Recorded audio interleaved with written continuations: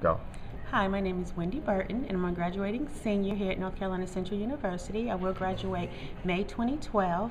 I started here in 2008. Of course, my major is Hospitality and Tourism Administration. I am a non-traditional student, so I came back, a little later in life. I am older than most of the other students, but I have learned a lot from them, and hopefully they've learned a lot from me. In going in with hospitality, I have learned a lot from Dr. Bryant. We've been able to meet people that I wouldn't normally have been able to meet in the hospitality industry, such as Marriott. I was able to do the Disney internship as well, where I stayed there for 8 months and learned a lot, and decided then that I wanted to do front desk operations within the lodging industry.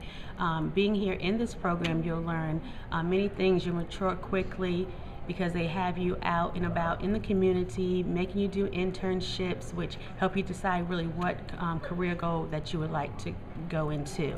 As far as once I graduate here in May, I'm waiting for a couple of finalized offers from Sodexo and Marriott. So once I receive those, then I'll be able to know where I'll be once I graduate from here.